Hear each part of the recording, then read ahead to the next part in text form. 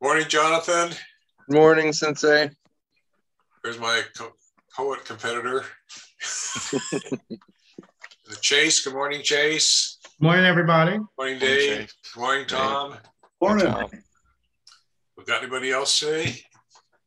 Give it just a minute. Lonnie will not be with us. He is out Christmas shopping, helping Santa. Sensei, does the person on your right constitute a safe individual? He's got a shirt. Oh, this is Darren. He drove in from New Orleans this morning. That's commitment. You should see his yellow Maserati ticket car. Is yellow referred to as a ticket car? Yes. You know what I mean? Is there anyone who does not know what a ticket car is? I've never owned one, but I know what they are. Right. They're yellow.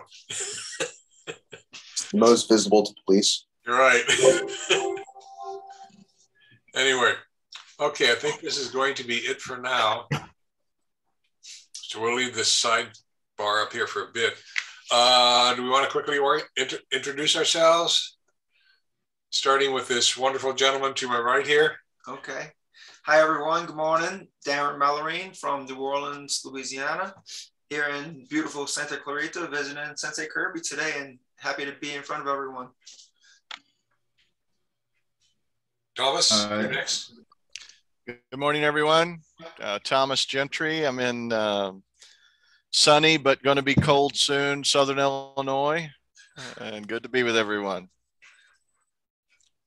Jonathan. Good morning, everybody. My name is Jonathan. I'm in Oregon on the central coast of the state, enjoying the rain and the cold wind. Gotta send some of that stuff down here. Okay, Chase. All right. Good morning, everybody. I'm in Baltimore, enjoying the very indecisive weather that Maryland provides. I hear it's going to be very warm next week, and I'm slightly confused, but, you know, such as over here in Crabland. Okay, Dave. Good morning. I'm Dave Clark, and beautiful sunny Florida. No clouds in the sky, but it got down to 49, 48 this week, and we have a fire in the fireplace as we speak. I left that fire in the fireplace to come to this meeting. So okay. It does get cold enough in Florida. Okay, Tom. Good morning. I'm Tom Deneen. I'm usually in Baltimore, just like Chase. I've often trained with Chase. Now today I happen to be outside Philadelphia at my parents' house, helping them out. Glad to be here. Okay, very good. I'm George Kirby in Valencia, California, where it's supposed to be, I think, in the high 70s today, clear. It'll be going down to the 40s tonight, and theoretically tomorrow we're having rain. But in Southern California, there are no guarantees. Okay, we have some topics today, and I don't know how many we'll get through.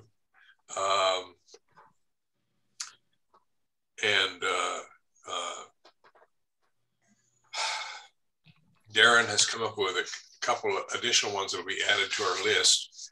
But anyway, the first one is probably from Gary Whitus, that's been really modified because it ultimately is a synopsis of 3 or 4 different questions things that he put up. And basically, learning can be serious and still be a positive, fun experience. The dojo atmosphere is up to the sensei. Example, we learn more from making mistakes rather than doing things right. So providing an environment where students are not afraid of making mistakes is essential for positive learning and reinforcement. Okay, does anybody want to do anything with that? I want to agree with it. I'll agree with it wholeheartedly. Yeah. Okay, anybody want to go further than that? Yeah, I'm confused as to like what the statement is. Like, are we I feel like class environment is just so individual that it's kind of like weird to talk about. Because if you don't like how one sensei runs their class, just go find one, whether it's the same martial art or a different martial art, like go find a teacher that you enjoy, and that's when you'll learn the best. Right? Okay. I mean, that's the way things basically happen in this country today. Yeah. Right. Regardless of what we'd like to believe.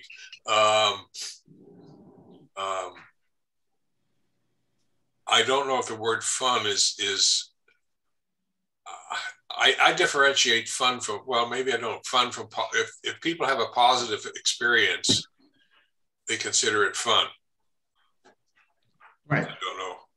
I think, Professor, one thing that Gary's probably touching on is, I know he's an academic as well as other things, and my background's similar. When you're engaging students, topic doesn't necessarily have to determine engagement. It's as much what you do in your teaching.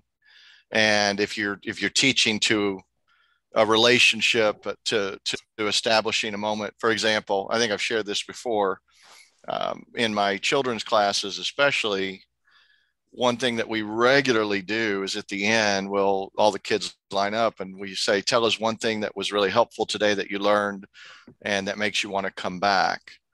And so it's engaging them. I think that's what it comes down to. I've learned over the years, teaching as much as an art as a science. And if you try to be truly in tune with your students as much as you can, then the environment, it becomes resonant, and you capture all that positive energy among the students. Even if they're not style lovers, that's what I suspect Gary's driving at, and that's how I would approach that. And so I do think it can be fun without being shallow. Right. I think that's a good clarification there. A couple other things I'd throw in. Enthusiasm is contagious. And if you come in with a lot of enthusiasm, it's hard for even the most reticent students not to jump on board at some point, usually early on. Another thing I'll tell you is that I would have gotten into self-defense years earlier. I went to several dojos as a teenager and didn't like the experience at all. I never went back because all I could sense was the egos bouncing off the wall.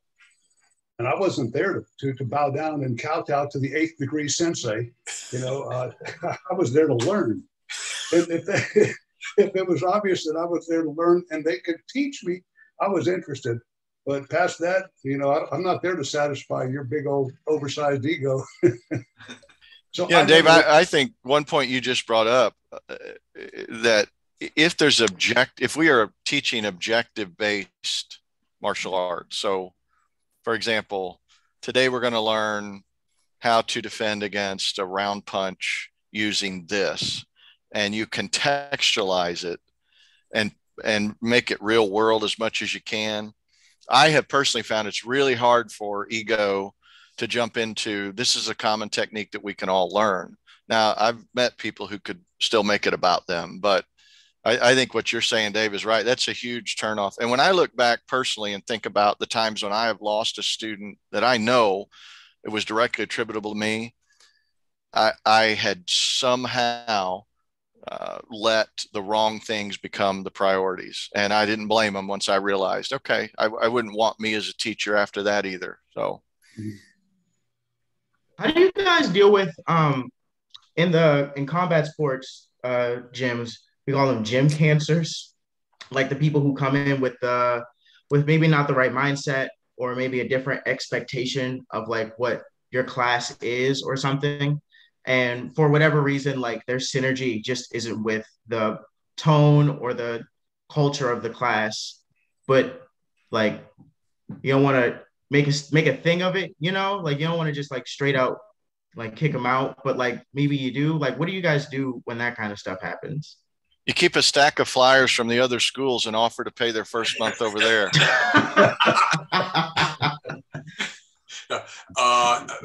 That's a good question.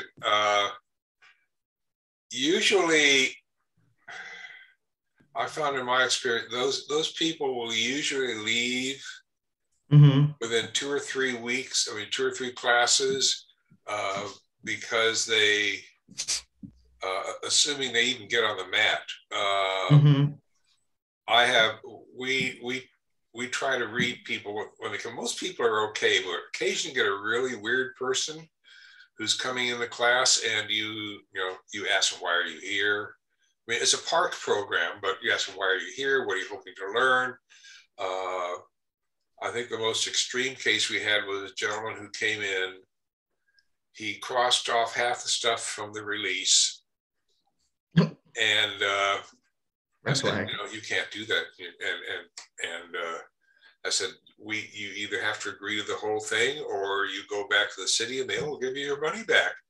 And which didn't make him happy. But as I handed him his leather jacket, he had a roll of quarters in his right-hand pocket.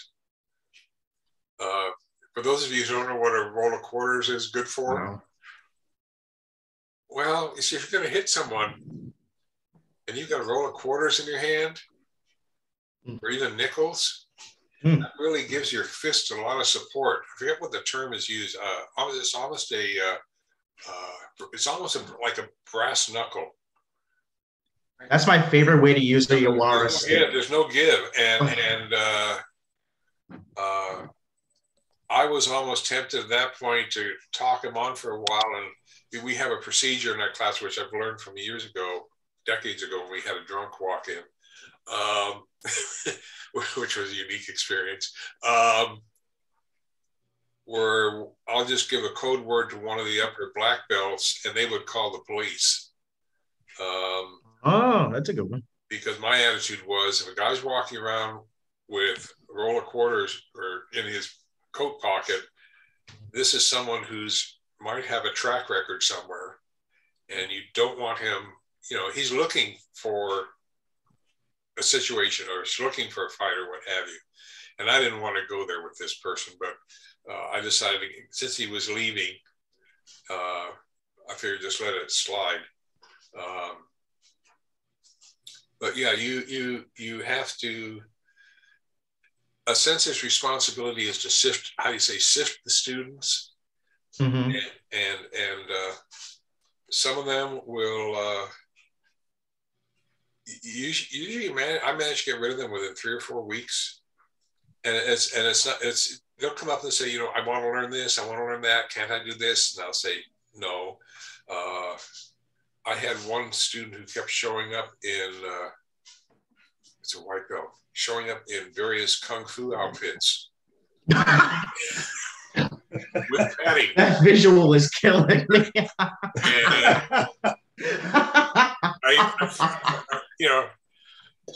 I'll humor a kid for a couple of weeks. I'll say, this isn't appropriate. Just wear street clothes. And finally I said, this isn't the place for all that. If, this isn't a movie, this isn't a game. If you're here to learn traditional jiu-jitsu. And if you don't want to do that, I'm sorry to say there's the door, but I try to let students make the decision themselves. Right. I don't think I've ever thrown anyone out of the class in 54 years, but you have to put them in a position where they have to make a decision. As Seki said, my sensei said, he'd say to students, you can either do this or there's the door. And that's how he was. He was very black and white about things. And I try to be more tactful. Ultimately, it's a black and white. You have to either get with the program or there's the door. So, Professor, I'm curious. This is a related topic, I think. So for those of you who don't know, I pastor and I teach martial arts. And I had a scenario some years back, and I often find myself reflecting, did I do this the right way? Where I had a student, an adult male in martial arts, very interested in the arts, did well. They were also part of through the martial arts, they started coming to the church I serve, and I do a good bit of counseling. And he and his spouse came in for counseling. and I became aware of a substantiated domestic abuse situation happening in the home. And it was the student who was the abuser of his spouse. And of course, I have a cloak of confidentiality as a minister, but I'm also his sensei. And the decision I made was, and I pulled him aside, I said, listen, this is a weird situation for you, but I cannot continue to teach you in martial arts. I know you're having a domestic issue at home. And it caused all kinds of grief for me. I'm just curious what your thought on that scenario, crazy as it is, it's real, is. I wouldn't want to be in that position. Agreed. That's a real moral challenge. Yeah. I mean, I know as a school teacher, there are certain conditions where I had to notify the administration, or even in some cases notify law enforcement directly in California. And there have been a couple of situations where I've had to do that, which I don't care to do because it really hurts. I always held a great deal of confidentiality with my students. And I'm sure you know, Thomas, if you can keep your mouth shut, it's amazing how much you can learn from other people. And that's something I try to instill in my black belts. You know, it's people will tell you things if they trust you, and you have to maintain that trust. And it's very hard to break that trust. You know, and the same thing applies whether you're a teacher or a gang member. Surprisingly, it's on the one hand you're keeping secrets, but the other side is you're maintaining another person's trust, and that to me as a teacher is extremely important. But sometimes you do have to break it. Usually if I could, if I suspected something, I would say to the student, you realize, you know, I'm seeing all these bruises on your arms or things of this sort. I have to call the police. I said, this is not my decision. If I don't do it, I can go to jail, and I don't have any desire to do that. And you know, they're pretty understanding. But it has happened, and it's hard. Because you're hurting. In essence, you're maybe saving one person, but you're hurting others in the process, or you're maybe hurting that person in the process. I don't know what I would have done. I would have said, you know, you probably made the right decision. You can't continue with the martial arts training because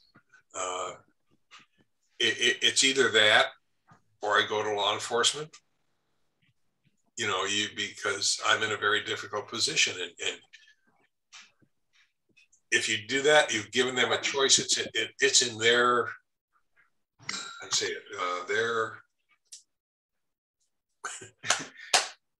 it's in their box. It's in their ball's in their court. Yes. The ball is in their court.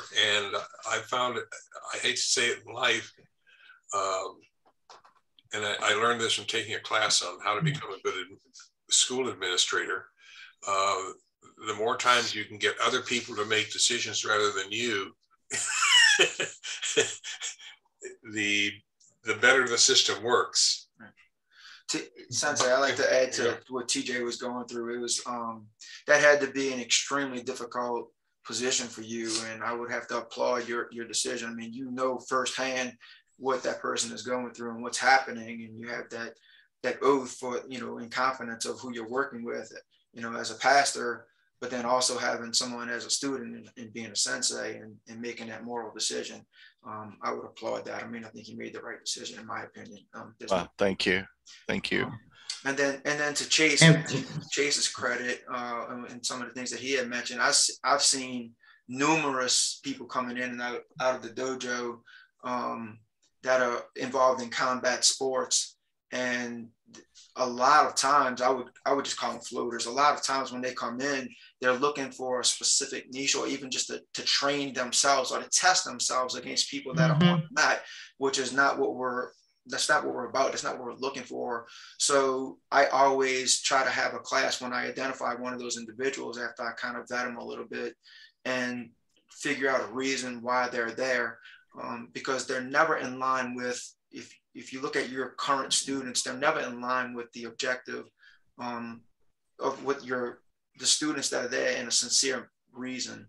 Right. They're there for a specific reason, and that's to be able to test themselves with people that they have available to them and on the mat. So I always like to go outside of their comfort zone of what they're looking for, because they don't understand. They only know what they think they hear about jiu-jitsu and what it is.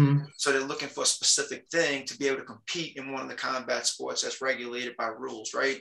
So I like to go outside of what their comfort zone is, and they're like, wait up, I didn't know that this was what this was about, or I'm not familiar with that, or that's not why I'm here. I want to grapple, or I want to do ground and pound. How do I get to this? And I say, well, it takes time. And as you develop, then we'll get to those things, but it takes time to get there. And usually those people want to be on a fast track to something, and they feel like they could advance into this expert level type individual so they can compete in one of these combat sports organizations, and they get quickly tired of it, and they just leave on their own.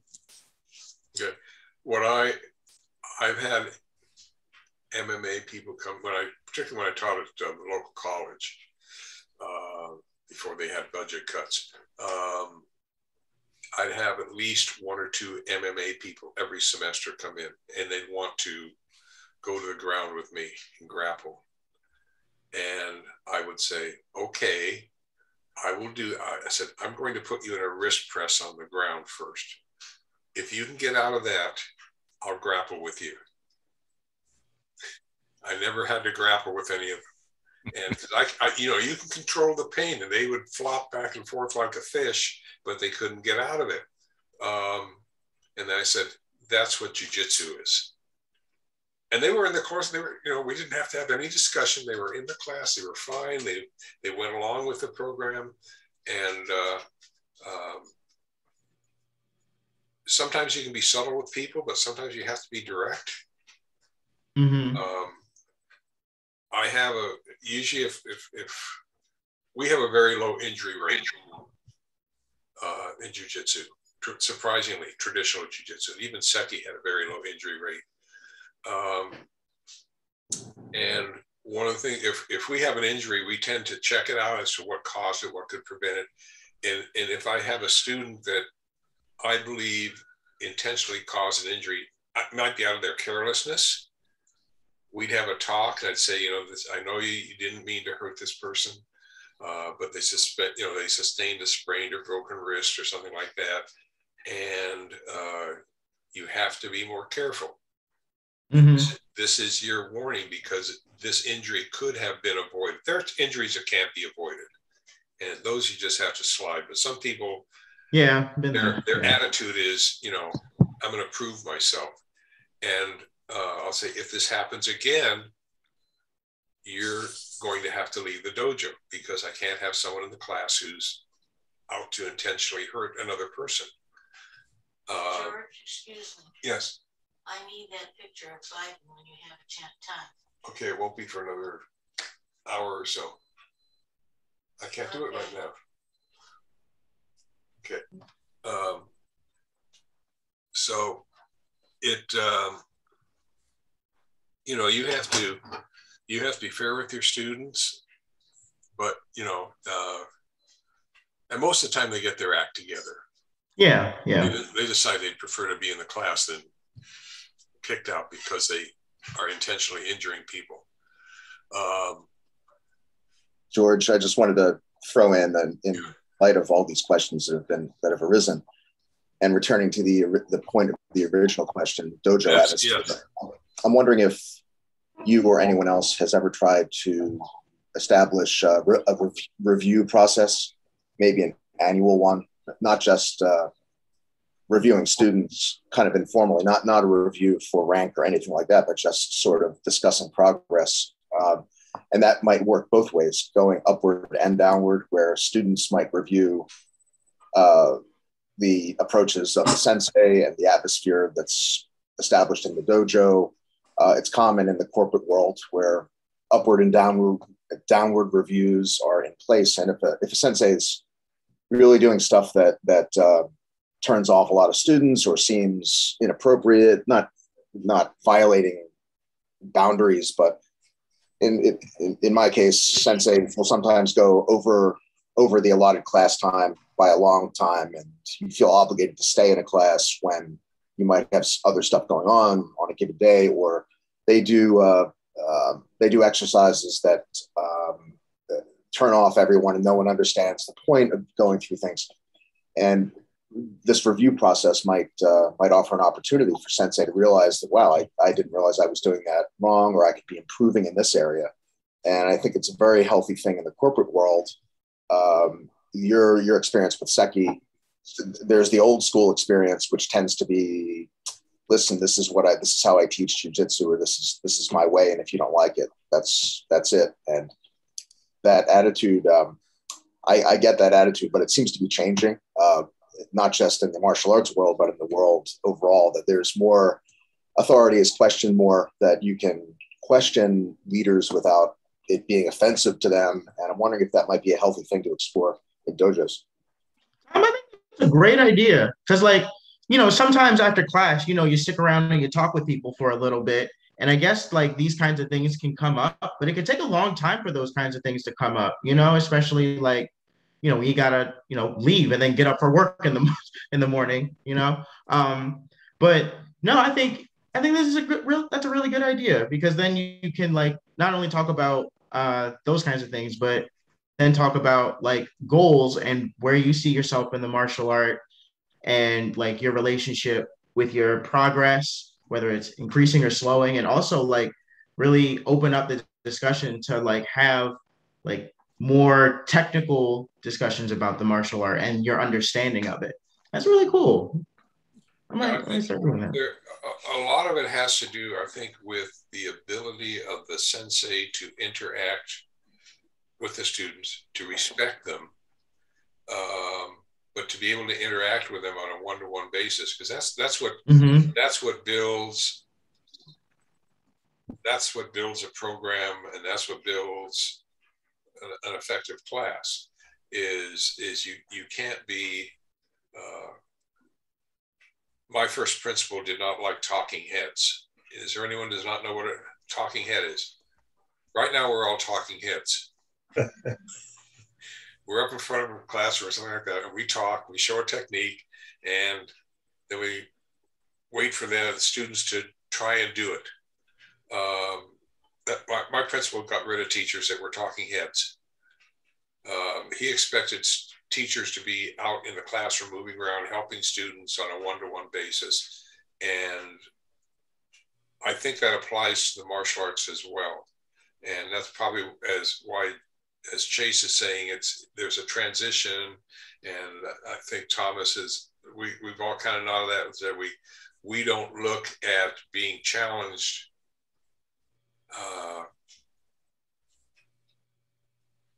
as being a challenge to our authority. Because we all know we can ultimately say to a student, "There's the door." But that's not Tom's. I'm sorry, Professor. I'm sorry. Your intention is not to get rid of students, but to keep them. And so you have to engage them. You have to be willing to listen to them, because sometimes I've got even in the classroom, I've gotten some of my best teaching ideas from my students. And if they feel safe enough, they will speak up. Go ahead. In working to Tom's point a little further, also in one of the hats I wear is a professor, and I work with a lot of doctoral students. And not all, but many doctoral students are actually planning to be professors. And so there's a phrase that has come in vogue with the advent of more online virtual learning and the rapid increase in adult self-directed learners. And it's that the teacher should seek less to be what is called the sage on the stage and more the guide by the side. Right. And I think that integrating that, Tom, with what in the military we call the leadership 360 evaluation. Every year, someone ahead of you, someone your peer, someone you were supervising would evaluate you. I think that has real merit. I've not done that in the martial arts setting, but I think there's something to what you're saying. Yeah, and in academia, this is sort of institutionalized, and rate my professors, and maybe on the secondary school level, it's rate my teachers, where and it was uncomfortable for a lot of academics to get frank reviews by students, and unfortunately, a lot of students just use the system to abuse teachers and just have random nasty remarks. But some of them took it seriously, and I think it was overall a healthy advance, saving a lot of students a lot of time and effort to have other students kind of get together and say, listen, this teacher does these things well, but there's some glaring areas for improvement, and why not let the teacher know about that? And not to wax too philosophical here, there is an ethical dimension to this. When we put ourselves alongside of a student and truly seek input and then respond to legitimate input, virtue ethics is in play. We're cultivating the virtue of being a good leader by being sensitive to those we lead. And I think that cascades generations into those we teach. We teach teachers how to teach by the way we teach our students. And it speaks to the word sensei, meaning one who has gone before. Not, to me, it doesn't mean one who is elevated exponentially above you and is aspirational. It's more a mentorship relationship where they've trod the same path as you're trying to go, and they may have experiences that they're sharing with you. I think that could be really constructive. Okay, do we have anything else we want to do with this, or Chris is sitting quietly. Do you want to say anything before we switch topics? I was just, I was trying to identify what the problem is. Like, what problem are we trying to solve? Because I start with that, I'm kind of results-based person. And so usually I focus on that is, what is the problem and what are we trying to solve? Then I look at, okay, what are we doing and how effective it is? And then if something needs to change, then, we do it, we make those changes, potentially. Sometimes with the dojo, if you travel, you get on a plane sometimes, you see all sorts of different kind of passengers. Some of them show up with nothing or a backpack, and then others bring all sorts of pillows and things with them, and so what happens is it depends on how the individual sees that airplane trip. For example, some of them want to recreate their home situation wherever they go. And others just see it as a means of transportation, basically sit there, wait it out until you get to your destination. So I think whether it's a workplace, dojo, school, whatever it is, you see the same type of things, happening, where people come in, maybe they want to wear what they want to wear, maybe, they want it this way or that way. Well, preferences are one thing, but I think they also need to be aware of where they're at and what the purpose for that place is, and so the head instructor really needs to set the pace for that. When you walk into a dojo and everything's kind of a certain way, I think there's more likelihood for people to say, all right, this isn't my kind of place, or basically I'm going to get with the program. So I'm not there to make everybody happy. I'd like for everybody to be happy, but, we run things a certain way because we're trying to accomplish something. And I think over the years, we've honed it down to what works well. If people want to accessorize and do things like that, within reason, okay, but, you're going to wear the same uniform, if your hair is, more than shoulder length, it's got to be tied up, in some fashion. Yeah, I mean, again, it's results driven. It's not a fashion show. It's not don't bring your house here. Basically, this is a different kind of a place. And I think it's important that, we're one kind of a person. We don't want to be one kind of a person at work, one kind of a person at the dojo, one kind of a person, or a different kind of person with our friends and family. So our basic character and how we conduct ourselves, how we treat people, I think should be consistent, no matter what environment we're in. That, I believe, is a big part of people trusting you and having a level of respect, is that consistency.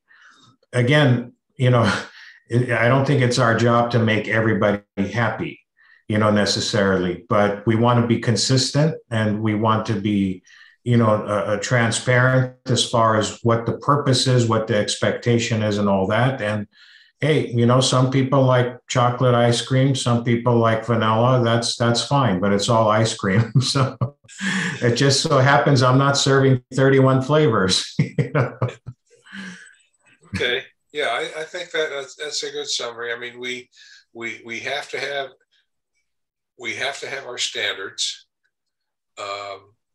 We have the right to expect students to comply, assuming those standards are reasonable and they're there. My number one concern is safety. The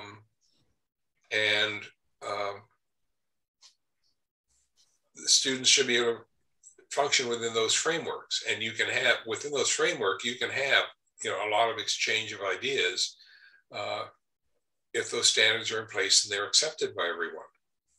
And I think that's what Chris is trying to say, is that the standards have to be there, the framework has to be there. When the students come into a dojo, they need to see a certain environment, and if they can't function in that environment, there's a bridge behind Chris, and maybe you got to walk across that bridge and find another dojo.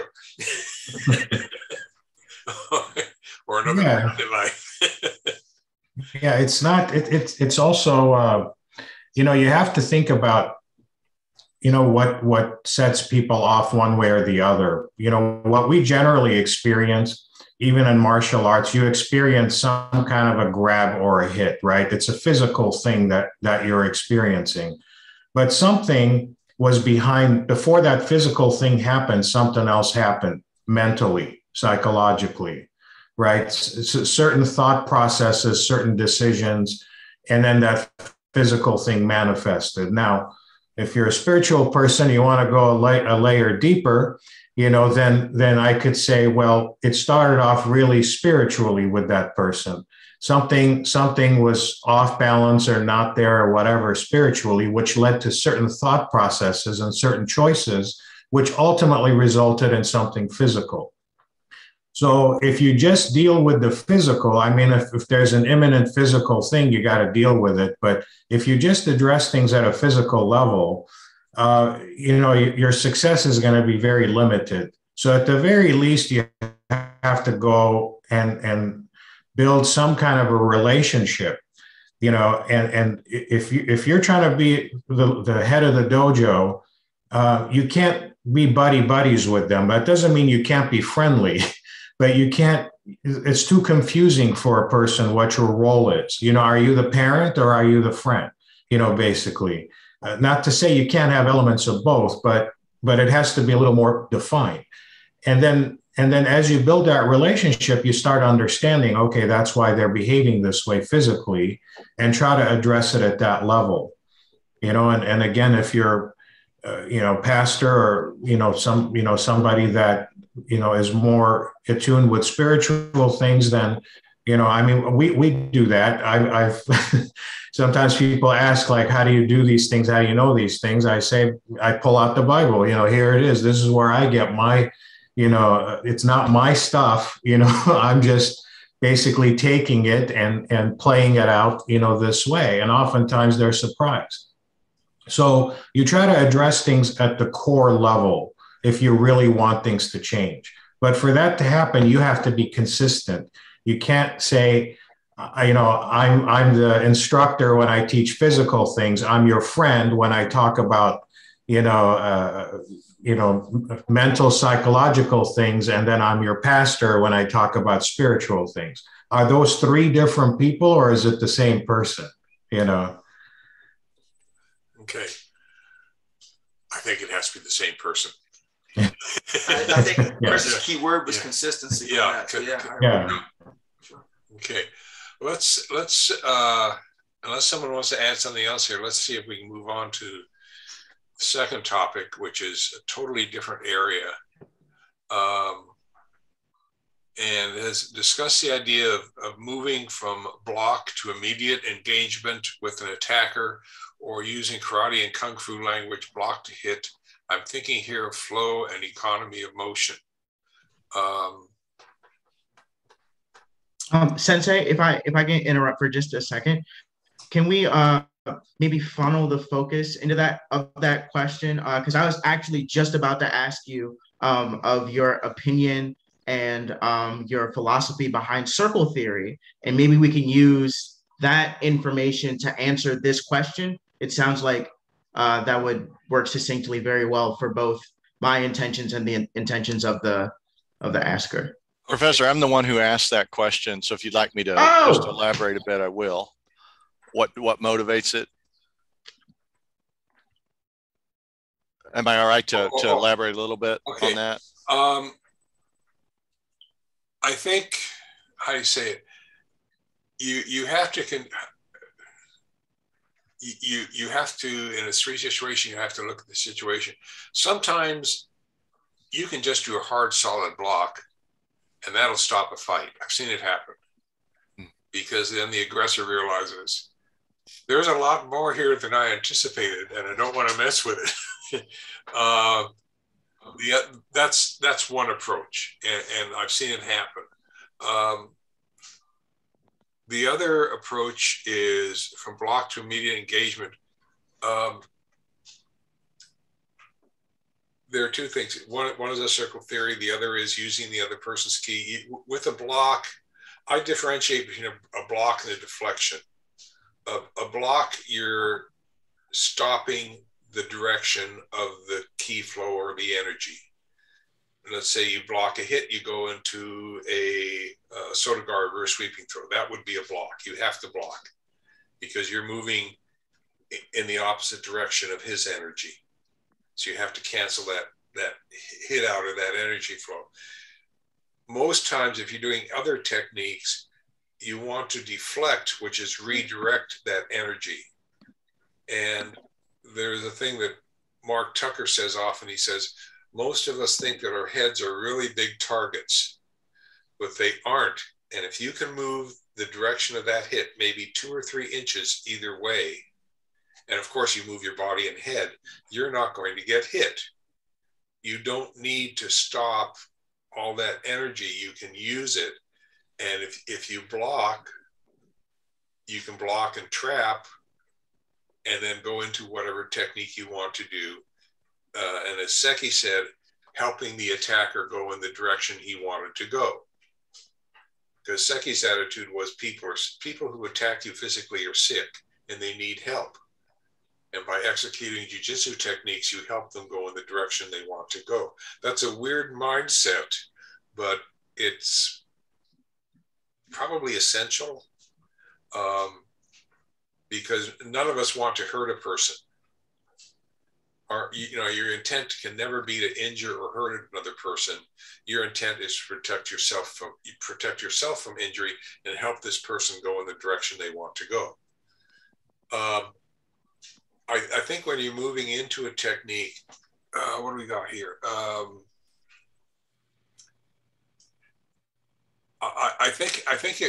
I use deflections a lot because it just makes it easier to go into techniques and the person really doesn't sense what's going on until it's too late for them. And that's another thing you're going after. We'll also sometimes integrate hits with blocks I know Mark Tucker because he's practiced Krav Maga. He'll block and strike at the same time. I will block with one hand and perhaps strike with my elbow as my body is moving in. So there's no retraction. It's just a smooth movement. And the strike with my elbow, perhaps to his ribs or solar plexus, is a distraction. I don't care whether it works or not. In terms of physical injury, it takes their mind off of what I want to do for a fraction of a second. So my response is, I think if you're going to move from a block to an immediate engagement, you have to use it. You should be. It's easier to use a deflection and move your technique in a circular direction, because most techniques are circular anyway. And if you do it right, and this is one of the things I bring up in my next book, if it ever gets a contract or published, is we all know that if we do a technique correctly, our attacker will end up at our feet in front of us. We've changed our position, but they will end up in front of us so we can do whatever we need to do next. And that's kind of an extension of the circle theory itself. You're bringing that technique back to your hara or Saiki Tandon, back to your center. And if you do it almost any technique without using another person, you just go through the motions, almost every technique will take your hands back to your center. Try it. You'll find it's almost like Tai Chi. But it's an interesting experience. And when I go out for walks sometimes in the morning, I'll practice techniques and people look at me weirdly, but that's okay. But it always returns to your center. Circle theory, I don't know. I think that's, am I answering myself, or have I gone off on some tangent? No, this is beautiful. Keep going. Okay. Did I address your concern, Thomas, or? Yes, sir, you did. The genesis of the question is, in some of my continuing education, I'm doing praying mantis, and they do a lot of touch sensitivity flow drills, learning to yield and then control. And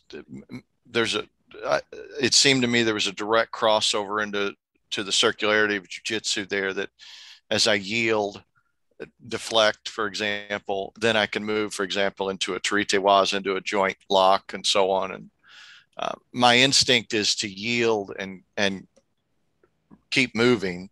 Occasionally, though, you're right. A block is what the chef ordered, and that's what you cook, or what was ordered. So, yeah, that helps. Thank you. Yeah, I think I've only go back to when I was in high school or something. My mom went to hit me once, and I blocked her. That was not a good move. It was just an automatic reaction. Poor judgment. But my dad was very upset with me. But in any case, yeah, a block usually infers that you don't want to get involved in this. And but it's a really quick judgment call. I don't like, if you're going to commit yourself to defending yourself, you have to commit yourself to completing whatever you're doing. And that's going to occur without any mental effort on your part, because if you have to think your way through a technique on the street, you're dead meat. Whatever you do has to be automatic. Whether it be a throw or a takedown, or getting around behind doing a nerve attack. I'd love to get, for those of you who remember Star Trek, I'd love to get Spock's. I've used that, by the way, a lot. I've never been able to put anyone out with it. I'd love to be able to get it that far with touch.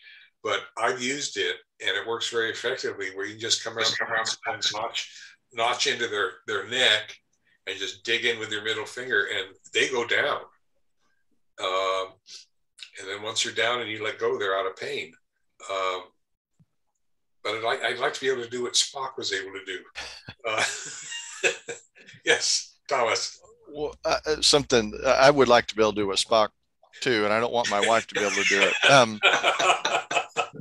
One thing that you said that triggered a thought is when I think about cultivating a Mushin response, an instinctive response, I find myself, the longer I do this, I want to instinctively, without thinking, create control, and then have to think about if I'm going to finally incapacitate the person. And I find that the yielding and the deflecting does put me in a position to control. And then if I need to finish and incapacitate, then I can be deliberate. I'm not saying that's a final thought in my mind, but that's kind of how it's developed now, coming up on 4 decades. So. Okay, just a second, I have to let the dog outside, but you can continue with Darren. Just a second. The interesting thing is, if you dig into the language, especially in Japanese, there's really nothing in the vocabulary that equates to a block. So everything happens one of 2 ways. When there's something coming at you, one is basically to receive. And this is where the circular type of philosophy comes in. So to receive is kind of like being a net. So something is coming at you and it's not a hard surface. It's something that receives that oncoming force. And of course that builds energy, and then you can release the energy back, redirecting it one way or the other. So in general, it's basically an elliptical shape where it's vertical, or it's a circular shape when it's horizontal. So the other term is to deflect. And the deflect is same thing, some force is coming at you, so you do a counter strike. So it's even a regular, what we would call a block, this type of stuff. It's actually a counter strike where you're knocking it off its trajectory. So there's no, if you're having to actually block, like building a wall and, you can't get past this type of stuff, you've basically failed in your technique. So because you're just covering and bracing yourself, and eventually that gets torn down too. So you're either receiving something and redirecting it, via some circular motion, or you're knocking it off its trajectory. But there's no such thing as a true block. So if you think about it that way, then if you train that way and you practice that way, then you're never gonna, well, I shouldn't say never, but you're less likely to become rigid and try to absorb, things just by a true block. Okay. Anywhere else? Chris, Go ahead. Chris, there might be some people who would claim that a true block is when you stop the opponent's with your face. Well, sounds like they've tried it a few times. If they're going to claim that.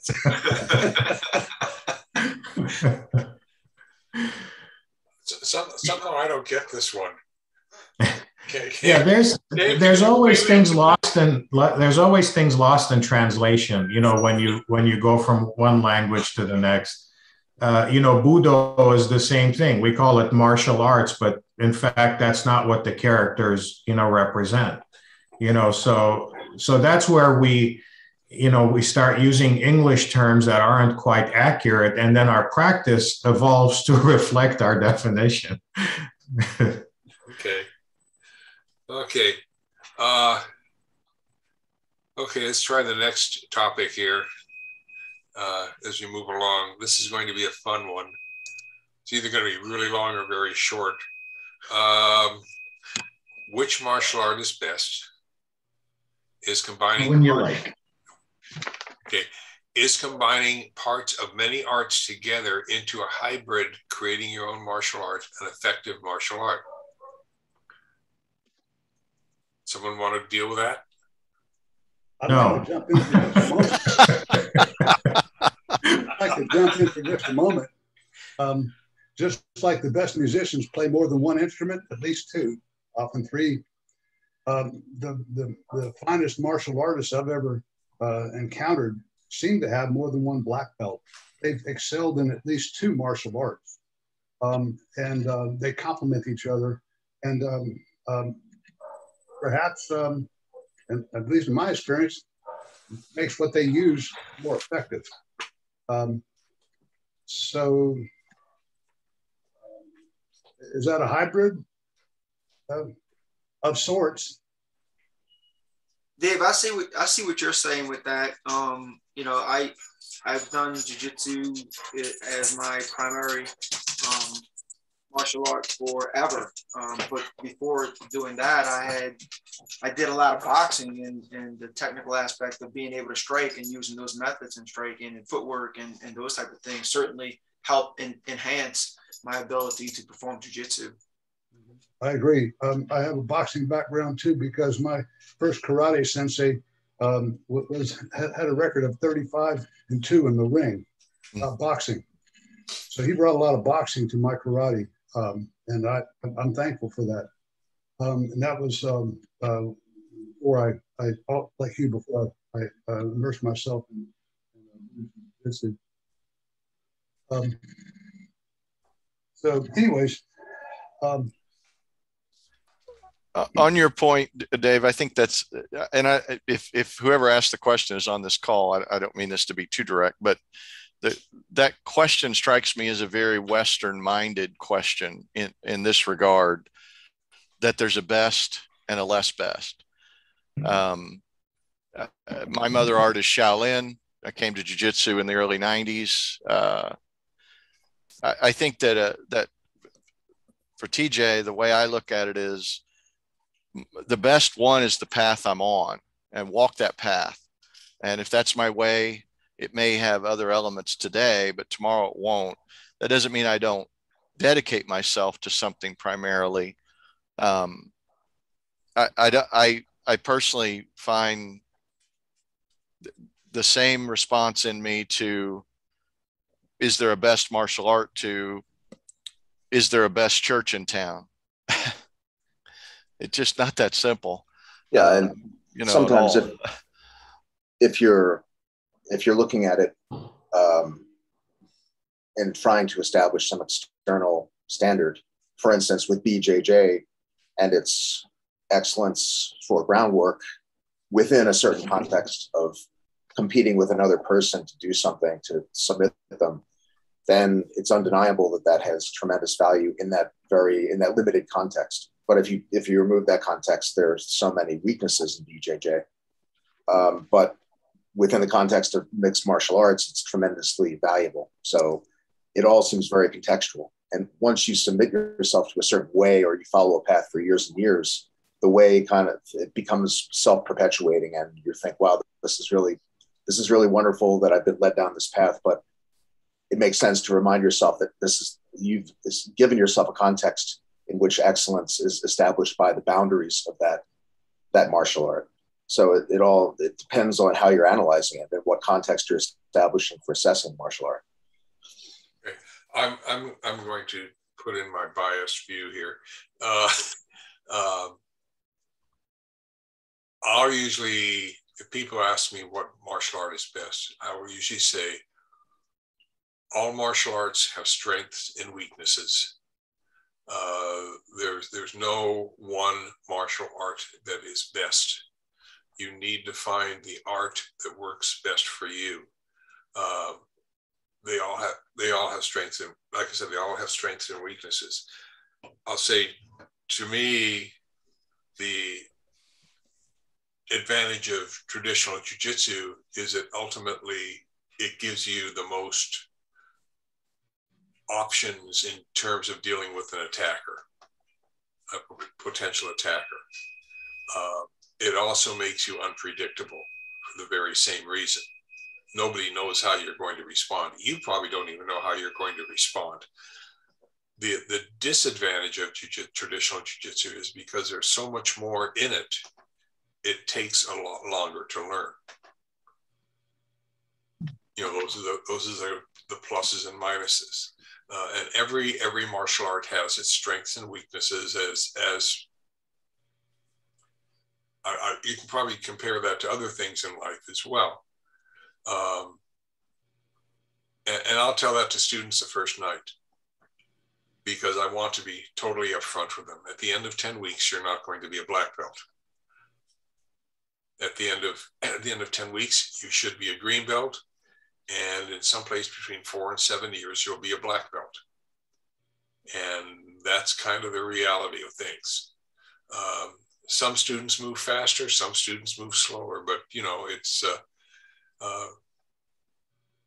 that's my response to which martial art is best. As far as hybrid is concerned, there are people that mix things together, and that mixture, that hybrid, works for them. And okay, that's the way it is. You know, you can't say that's good or bad or anything. It's just, it works for them. I think and even in jujitsu, for those of us who practice traditional jujitsu, each of us has our own specialties within that art. And there are things we have a quote unquote tendency to do more often than others because they work better for us. And our problem is that we can't afford to just practice only those things that work for us, because then we end up with a very narrow scope of things to teach or practice or what have you. And we're not really practicing the art. As far as putting together a martial art, a bunch of hybrids into a martial art, I don't know whether that works. I think what you have to do is if you can get that, whatever you have come up with is going to go 2 or 3 generations, then maybe it has a chance of being a martial art standing on its own. But if you just create something and say, this is Hop Chop Foy, and I'm the All High Poobah, you're the All High Poobah. Okay, fine. And when you get bored with what you're teaching and close the book, then so does Hop Chop Foy. But that doesn't mean it's a martial art. That means it's your hybrid, you know, what works for you and what may or may not work for other people.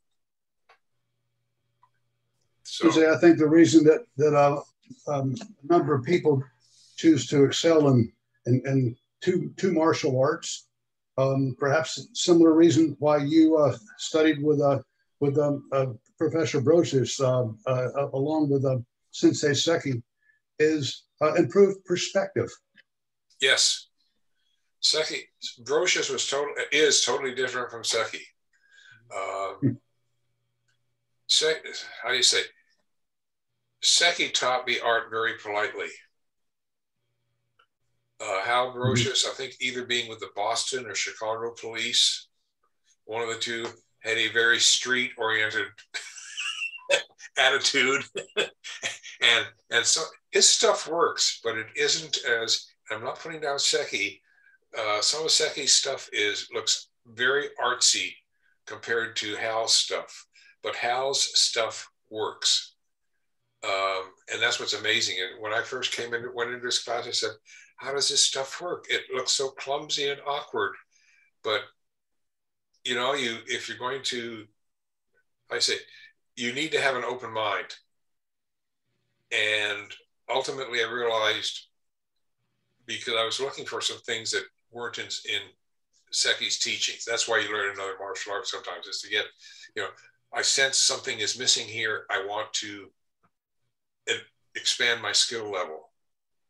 And both Seki and Brocious knew what I was doing. I was very upfront with both of them. If you ever do that, or your students do that, they have to be upfront. And I simply told them, they said, both of them said the same thing. You can practice the other art, but it stops at the door. Seki would say, you don't bring Budoshin stuff into my dojo. And Hal basically said, don't bring Seki stuff into my dojo. And you have to respect that. And I've lost a couple of black belts because of that.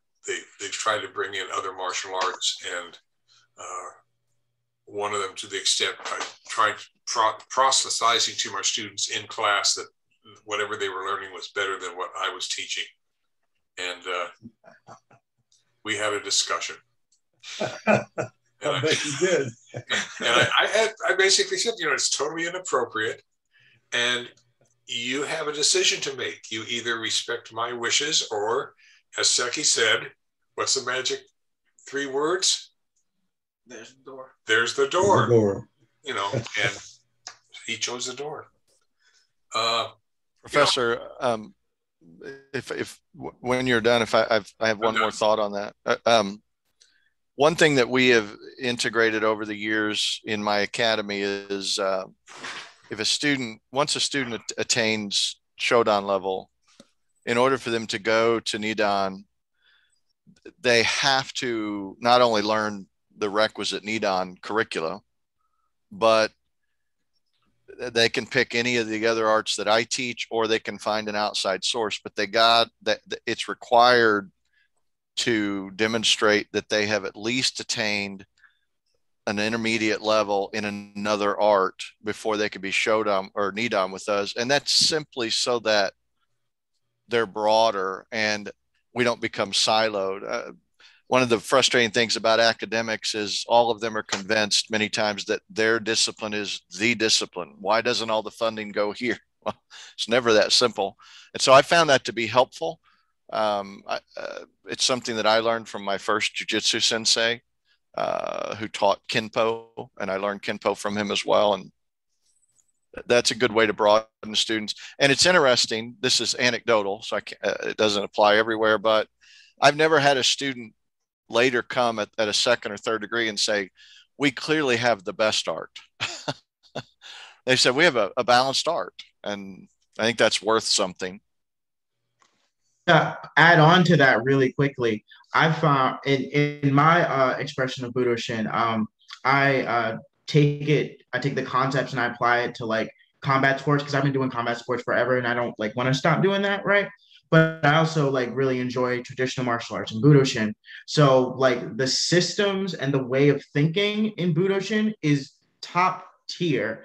So I've been working on applying those things into my combat sports techniques, and I've had really good success with it. So I think like whether you're taking literal techniques or taking the application of those techniques, either way, like I think you can still call it that thing, right? So if you like apply your karate style techniques to your kickboxing, you can still call it karate, because you're not so much focused on the name, but its function, and you could still tie that function back to the name. Yeah. Makes sense to me. Like the way your mind works.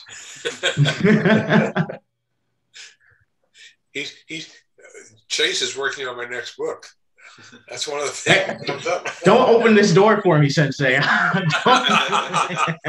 It'll be done. Oh my gosh. I was just about to ask when the next book is coming out, that since you mentioned it earlier. I'm hoping at some point that I'll get a contract for it. They've been I was talking with Darren before this meeting. We sometimes if you do get into writing a book or stuff like that, you have the first thing you need to learn is patience. I know Black Belt has sometimes said, I'll write an article for Black Belt, or hopefully they'll, thinking that maybe someday they'll publish it. And there are times where I've had to wait 3 years for it. And same thing for a book contract. Sometimes it's you wait a couple of years, and it's just a matter of having patience. And fortunately, Black Belt doesn't require that you, after the first book, they never required that I write a complete book again before I submit it. It was usually just a topical outline in one or two chapters. And once you get with a publisher and they know what, just generally, and they know what you're capable of doing, they really will usually cut back on the sweat and tears that you have to put forth, that you put forth the first time, because they know you. So that's just some general information. What are some things you talk about in the next book? Are there any like? They're basic. The next book its theoretical title is Secrets, which really isn't secrets. It's just a lot of subtle things that are done in jiu-jitsu that aren't really visible. They're really simple things that make techniques more effective. Okuden. Just a really simple one. If take it for if I can borrow for Darren here for a second. Coming up, under the chin for the choke, cross lapel choke. Mm-hmm. And Seki would tell us this is illegal in judo, but if they don't see you do it on a submission, you're okay. Yeah. There you go. And one of the small things, for example, is once you're down here and your body's hiding all of this, is you can take your forearm rather than just pulling and going in, is just vibrate your forearm.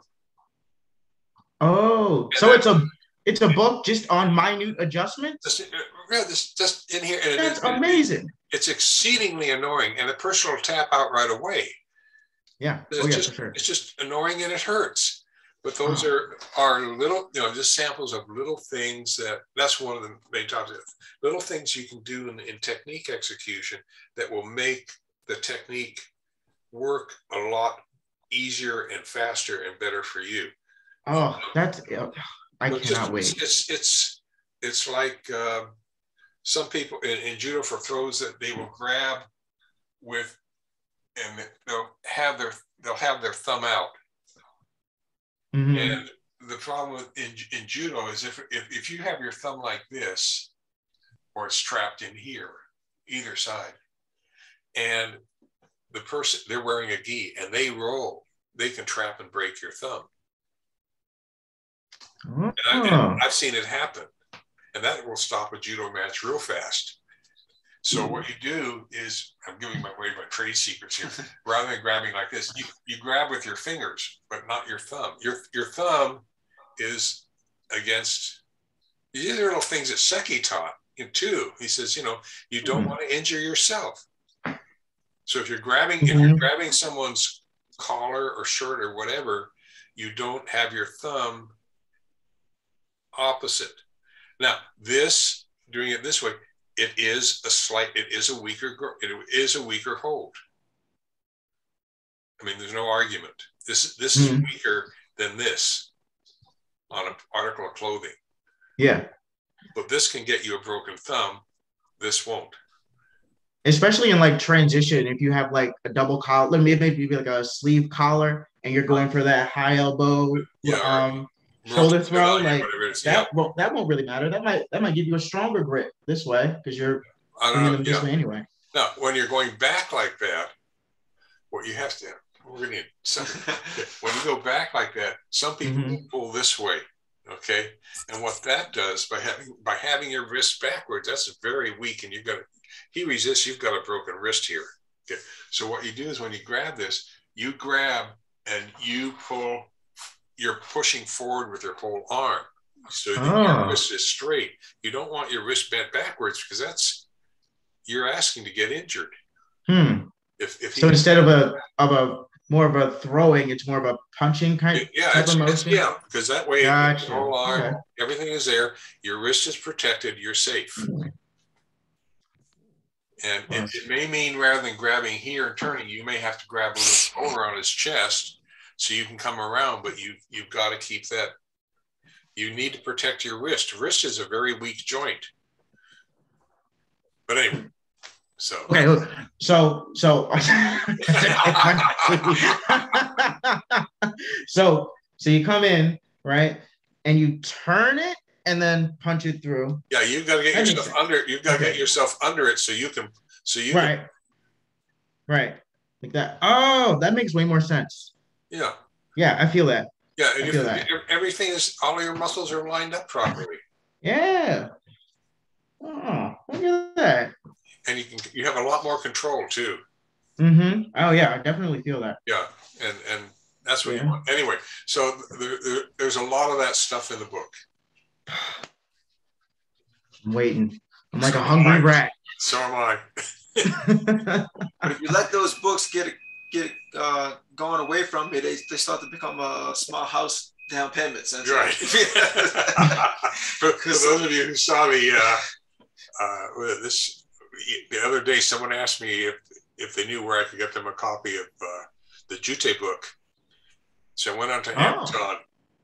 I mean, I've seen it at $300-400, $500. What? For the book, and you're sitting down, right? It was $3,123 for the what? for the Jute book. I could not believe it. There's not many out there. I'll sell mine for $31.22. I have 2 copies, TJ.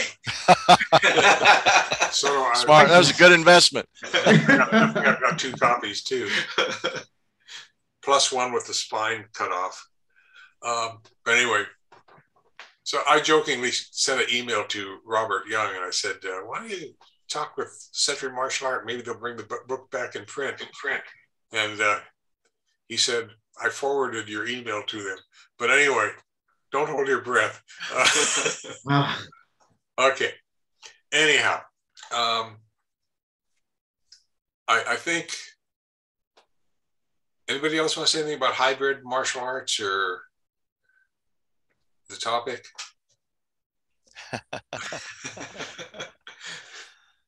Save it, John. Don't loan it out to anyone.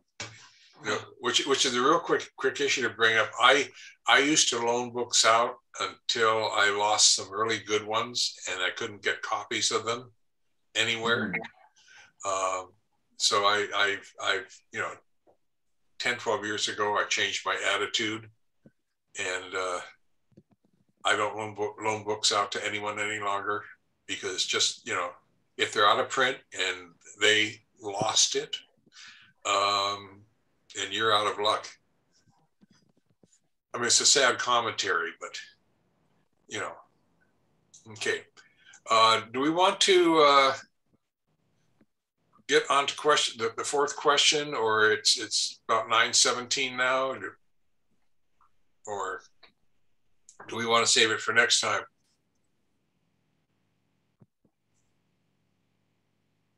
What's the question? Oh, you don't have them all. You don't have all 235 in front of you. No. The question is: sometimes we teach practical stuff. Sometimes we want to teach some basics, such as water the plants that they may grow. Sometimes they ask, "When and why would I do this?" And the answer scares them away. Do we want to deal with it? This is a really philosophical question. We could spend a couple of days on it, I think. Good place to start next week. Yeah, probably next week, because that's okay. Now, one other thing I'd like you to do, because we all have them. There's a question that says debunking martial arts myths. Okay. A myth is a past tense of moth. But anyway, what I'd like you to do is jot down any myths that you have heard and send them to me. I mean, I've got 4 here already, such as taking a martial art will make you invincible, especially if you learn my style, you can beat up anyone. I know the death touch, breaking wood and bricks. You know that if you heat up pine in an oven for an hour at 417 degrees, it really breaks really easily. And if bricks have a high sand, the higher the sand content, the easier it is to break them. I'm not saying that there's not skill involved, but things you have to be aware of. The little old martial artists, sensei, are the most dangerous ones. So when you that one's true. Yes. I would agree with that one too. Yeah. That's anyway, so if you can think, if you've heard of any and think of any, just send them to me, because it'd be nice to have a list, because I think that would be a really fun topic to deal with. Well, there's the classic one, Sensei. I'm surprised you don't have that one already. It's registering your hands as lethal weapons. Oh yes, registering your hands is registered. Right. That's a really old one. Yeah. Right. And I think the same thing is if you have a black belt in karate, you have to register with the police. Yeah. Okay. See, now you're getting me going. Register with police. Okay, so if you can think of any, just they're out there. Just send them to me, because there's nothing wrong with having fun topics one session. Anyway, I'll get this out to you early next week, and I want to thank everyone for joining us. I know Jonathan didn't say much today. Chase, is this our first time with you? No, this is like the fourth. Fourth, Craig. Thank you for participating. Thank everyone for participating. And we will meet again on the 18th of December. And in January, we will not meet on January 1st because it's New Year's Day. And so that month we'll be meeting the second and fourth week, I think, in January. So just in case you want to put it up on your calendar ahead of time, for those of you who plan ahead, for those of us who plan ahead, and don't get my Samsung Android. For some reason, it decided to do a system upgrade, and that system upgrade erased my calendar. I'm still figuring out what things I need to do this month, but anyway, and next month. Anyway, I want to thank Darren for showing up. Thank you, Sensei. It's my honor for allowing me to come today. Now we're going to go out to breakfast, and then he's going to drive back to New Orleans today. He should be there by tonight. Straight through. Straight through. Anyway, so I want to thank you for being here. Thank you, Sensei. It's my honor. Anyway, so any other thoughts before we say goodbye today? No, we're being awfully quiet. Okay. So I want you to have a great week. There are no holidays this week. And we'll see you all on the 18th. When our first topic will be, sometimes we teach practical stuff, sometimes we don't. And I'm one of the guilty parties too. Anyhow. So take care. Thank you. Sensei, I will say one thing. Everyone here would like to be where Darren is right now. It would be really neat if we could pull everyone together. That would be really cool. That would be. Yes, yeah. It would be. Sensei, I'm going to be out in your neck of the woods in June, and I'm hoping to take my rental car and get permission from my wife to come up and hopefully see you. So whereabouts would you be? I'm going to be in Anaheim, but okay. We're flying into LAX. So okay. Are you going to visit Disneyland?